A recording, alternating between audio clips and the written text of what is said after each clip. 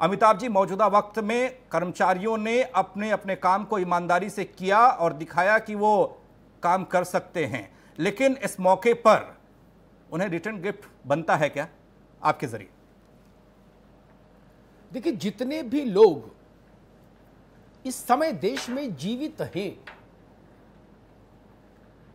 उनमें से किसी ने ऐसी आपदा नहीं देखी।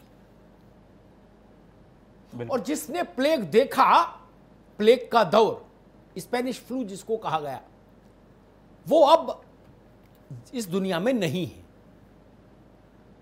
अभूतपूर्व, अकल्पनीय, त्रासदीपूर्ण महामारी। इस महामारी में अग्रिम मोर्चे पर कौन लड़ा? डॉक्टर्स लड़े, लेकिन माफ कीजिएगा, सरकारी डॉक्टर लड़े, निजी क्षेत्र के डॉक्टर नहीं लड़े। वो तो दुकान ही बंद कर गए। कंपाउंडर लड़े, नर्स बहनें लड़ी, सफाई कर्मचारी लड़े, सिपाही लड़े, सीआईएसएफ लड़ी, तहसील के कर्मचारी लड़े, राजस्व विभाग के कर्मचारी लड़े। बाकी कौन लड़ा? बाकी कौन लड़ा? क्या यह सबूत बड़ा नहीं है? क्या यह सबूत इतना काफी इस बात के लिए काफी नहीं है कि एक कृतज्ञ राष्ट्र के रूप में हम इनके बुढ़ापे की के लिए पुरानी पेंशन की जो लाठी थी, जो इनसे हट गई थी, हटा ली गई थी, उसको वापस करें? इसलिए आज हम ये मुद्दा लेके आए। लड़ाई तो बहुत समय से चल रही है। एक दो बार पूर्व में मैंने विषय उठाया अलग अलग मंचों पर, लेकिन मैंने कहा ठीक है, सरकार है भाई, ठीक है, उसकी अपनी आर्थिक समस्याएं होंगी। लेकिन आज मुझे लगा हमने इनके माथे पर चंदन के रोली चंदन लगाया, कहा कोरोना वॉरियर है, देश इनका कर्जदार है। हमने उनके ऊपर जहाज से फूल गिराए, कहा देश आपका ऋणी है। लेकिन खाइयो ना पियो मेरी नीके रहियो, खाना पीना कुछ नहीं, अच्छे से रहना, यह आशीर्वाद नहीं चलता।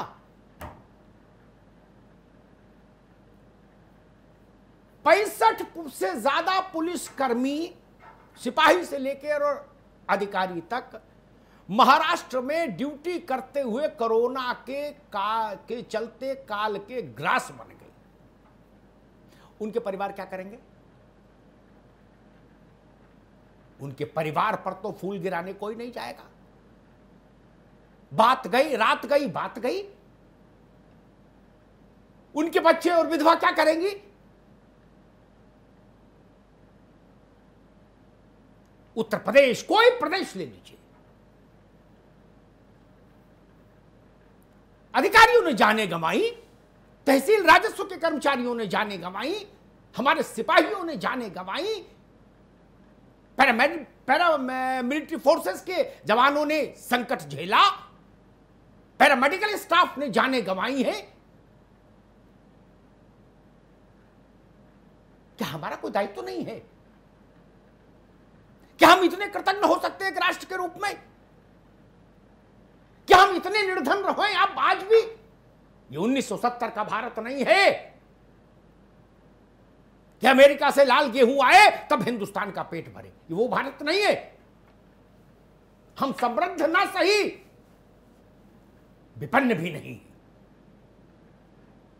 और उतने विपन्न तो नहीं है कि ये देश जिनका कृतज्ञ हो, हम उनके लिए कुछ कर ना सके। इसलिए आज मैं मुद्दा लेके आया, राजनीतिक मतभेदों से परे, पूरे देश के लिए सोच कर देखिए। जब नेता अभिनेता सब कमरे में बैठे थे, सब ऑनलाइन हो गए थे, बोले ऑनलाइन बात करो, ऑफलाइन मुलाकात नहीं होगी, तब चौराहे पर कौन खड़ा था? ट्रैफिक का सिपाही, उत्तर प्रदेश पुलिस का जवान, महाराष्ट्र पुलिस का जवान, बिहार पुलिस का जवान। एयरपोर्ट पर कोरोना का सबसे ज्यादा हाहाकार था। मुंबई एयरपोर्ट और दिल्ली एयरपोर्ट कोरोना से अभिशप्त एयरपोर्ट थे। टांगे कांपती थी लोगों की वहां जाने की। गूगल में फोटो नहीं देख रहे थे डर के मारे एयरपोर्ट का, किसी को कहीं गूगल से कोरोना न पकड़ ले आके हमको। वहां कौन खड़ा था? मैंने जाके देखा था आईजीआई पर, परिंदा पर नहीं मार रहा था लेकिन सीआईएसएफ के जवान वहां खड़े थे। क्या एयरपोर्ट की सुरक्षा करते हुए सीआईएसएफ के जवानों की कुर्बानी नहीं हुई? मैंने कहा ना, नेता जा रहा था ना अभिनेता जा रहा था ना उद्योगपति जा रहा था, सब अपने अपने घर में डूब के थे, और घर में भी सबसे अंदर वाले कमरे में, क्योंकि कोरोना दरवाजा खटखटाए तो हम ना मिले। सीआईएसएफ के जवान खड़ा था वहां, सैकड़ों सीआईएसएफ वाले संक्रमित हुए और उसमें कुछ लोग दुर्भाग्यवश शहीद हो गए।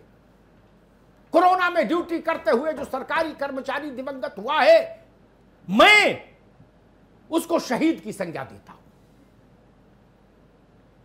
बॉर्डर पर शहीद होने वाला और इस आपदा में शहीद होने वाला मेरे लिए दोनों समान रूप से पूजनीय है। वो सिपाही हो, आईपीएस हो, पटवारी हो, कलेक्टर हो, इससे कोई फर्क नहीं पड़ता।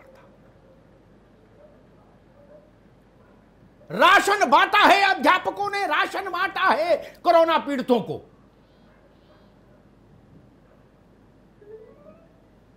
दिल्ली में तमाम सरकारी स्कूल के अध्यापक दिवंगत हो गए कोरोना पॉजिटिव होके, जिनकी ड्यूटी अनाज बांटने में लगाई गई थी, खाना बांटने में लगाई गई थी।